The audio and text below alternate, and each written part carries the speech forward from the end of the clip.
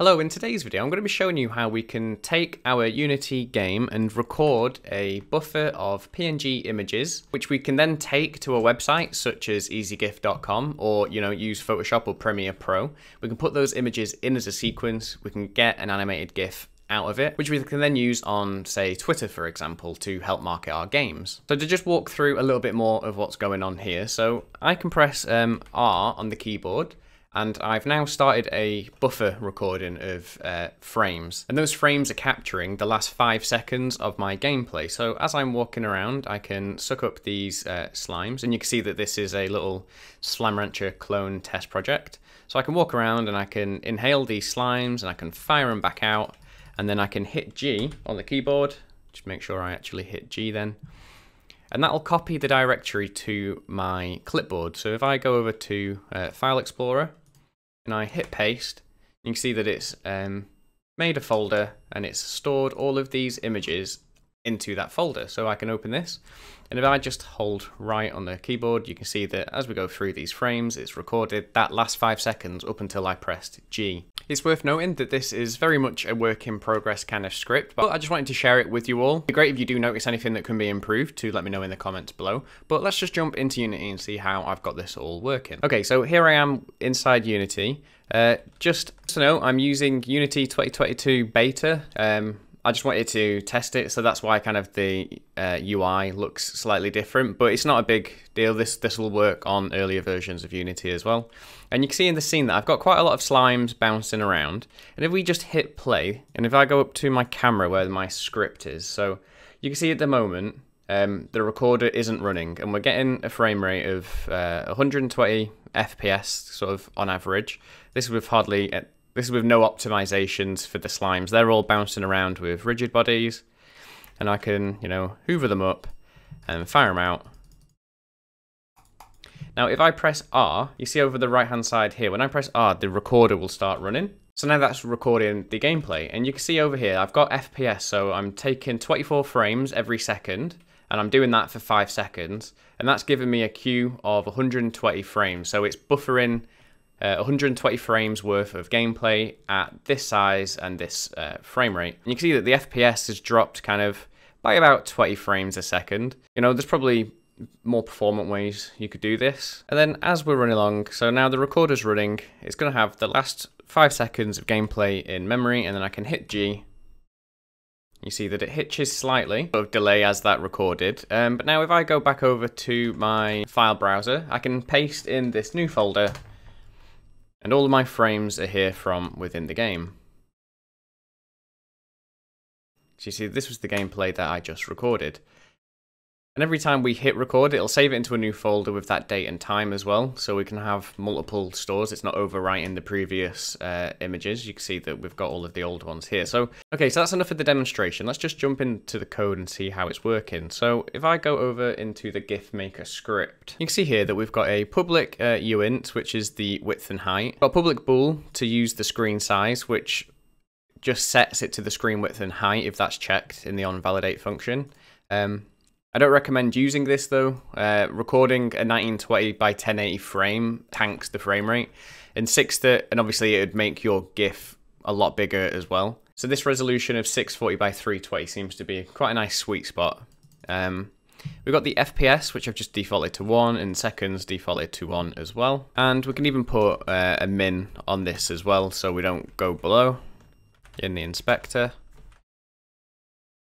Then we've got a public int queue count, which is just so we can see how many frames are in the queue. That was just for debugging. And then we've got our bool, which just shows us if the recorder is actively running. And we've got a private int, which is the amount of frames. This is going to return our FPS times by the second. So for example, 24 frames for 5 seconds gives us 120 frames. So that'll be 120. And I was comparing that with the queue count to make sure that it was running properly. And then we've got the frame interval as well. And this controls how often we should be recording a frame. So again, if I take 1 and I divide that by 24, so every 0.04 seconds, I need to add the current frame to the buffer.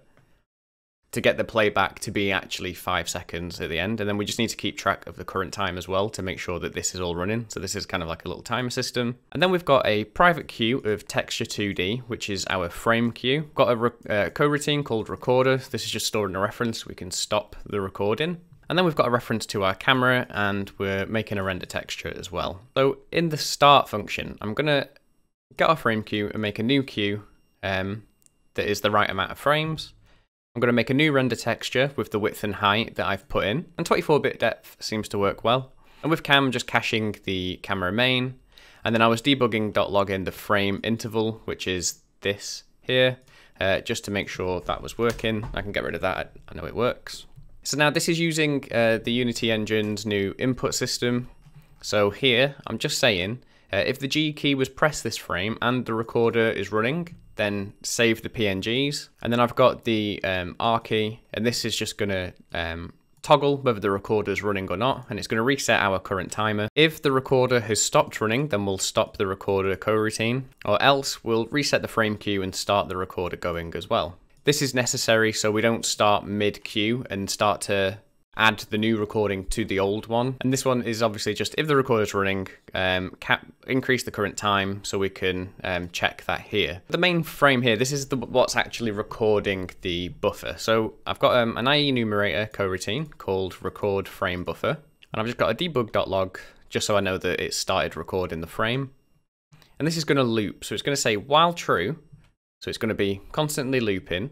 If our current time is greater than the frame interval, we're going to reset the current time, and then we're going to capture the frame, and then at the end of the while loop we'll yield return null so we don't have a crash. So we'll just wait for the next frame. So this bit of code, I got this from this topic on the Unity forum, because the way I was doing this originally is I was just writing directly to the texture 2D. But with that you have to provide a rect size, and it has to be the screen width and height, otherwise you get it kind of crops into the frame. And this was kind of the easiest and kind of slightly more efficient way of taking a screenshot of the whole screen but having it be a smaller resolution.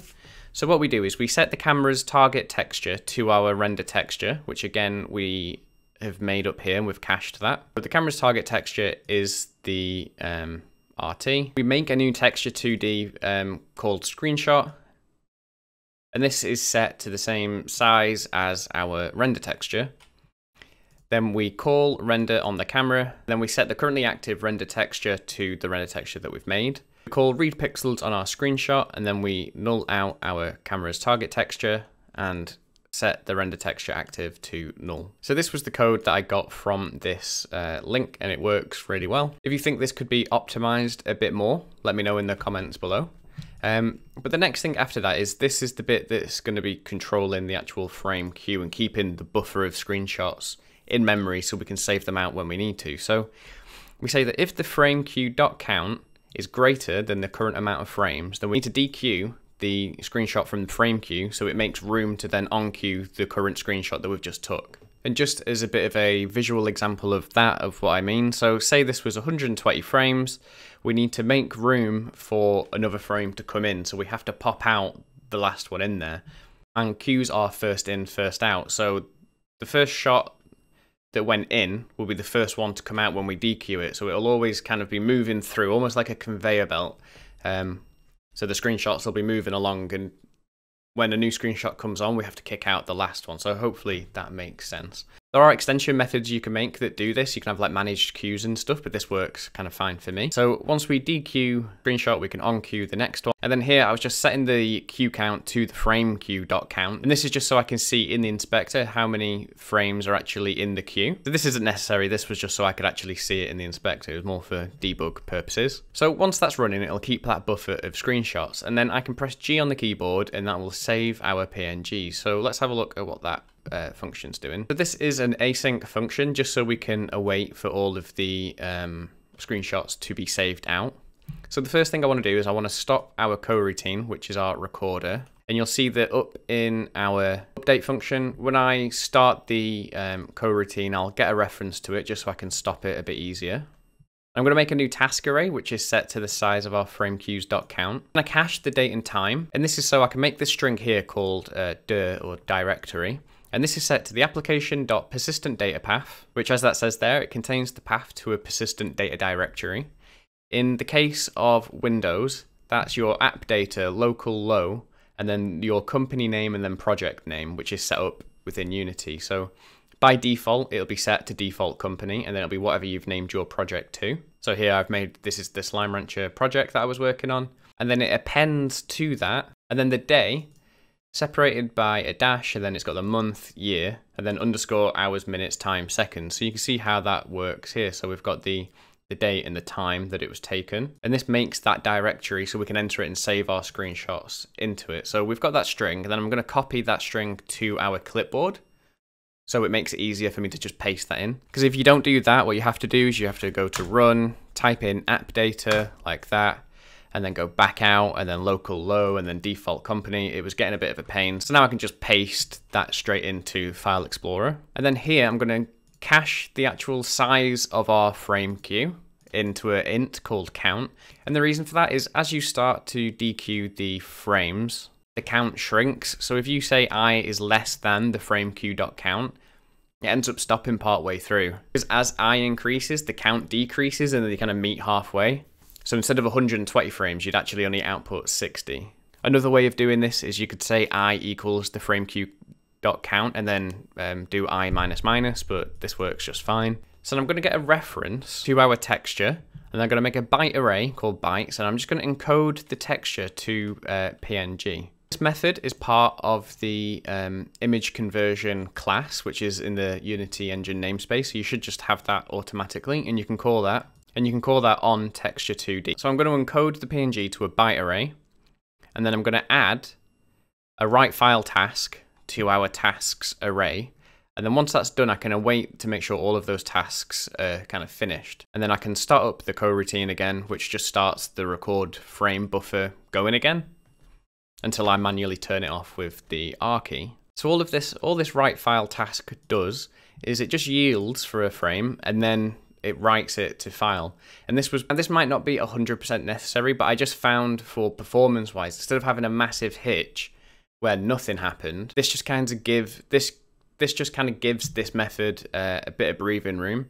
There's probably a better way to do this. I'm not massively up yet completely on async stuff. I looked into kind of yielding until the directory had been written to, but it ended up being really convoluted. This works, and it works better doing it this way than it did just writing the file in the loop.